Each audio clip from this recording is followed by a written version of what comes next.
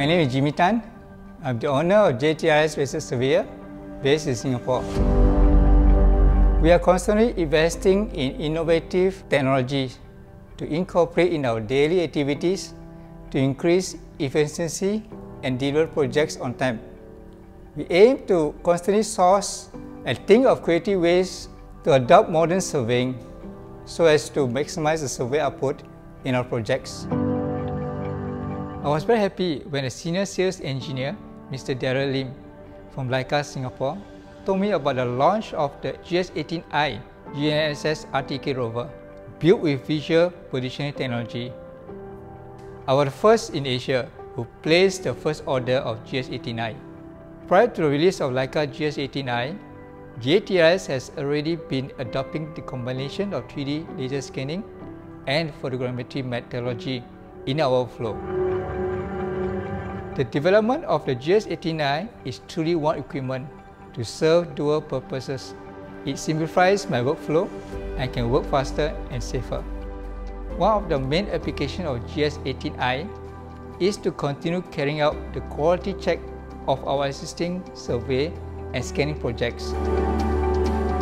After scanning a large site areas, more than 970 hectares, we need to perform a quality check on the georeferencing coordinates of the buildings. We will use the GS18 I to carry out the QC survey on the footprint of each building. The QC survey can quickly pick up the coordinates we want, including the corner of buildings. This can be done in two methods, by using just the GS18 I. Using the tilt feature, I can pick up the corner of building directly by sliding my pole and then observing the RTK reading. The second method is more interesting because the GS18 I comes with a built-in camera. It captures the scene photographically and I can record the RTK position at the same time. It's a new technology called visual positioning technology and a truly exciting way of carrying out surveying. It's very easy to use the GS18 I. It's basically a one-man operation tool. I can just walk around the edge of the building with the GS18 I. In some scenario where the building is fenced up and I cannot get directly to the corner of the building, I will then use the GS18 I visual positioning method. The GS18 I captures the scene with images and the RTK position at the same time. The data can be post-processed immediately on site in a controller. I can then choose which points to get the point coordinates. Back in office, I would download the survey data onto Leica Infinity software. In there, I can extract more points and also improve accuracy of the data. Best of all, I can even generate 3D point clouds. Since the GS18 I is a GNSS RTK unit by itself, it means I can get coordinates in local grid SPR21 immediately.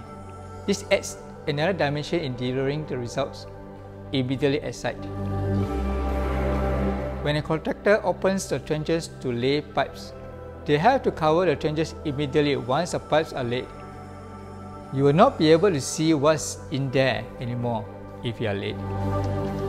By walking around the trenches, the GS18 I can rapidly capture images, what's inside the trenches or exposed underground facility.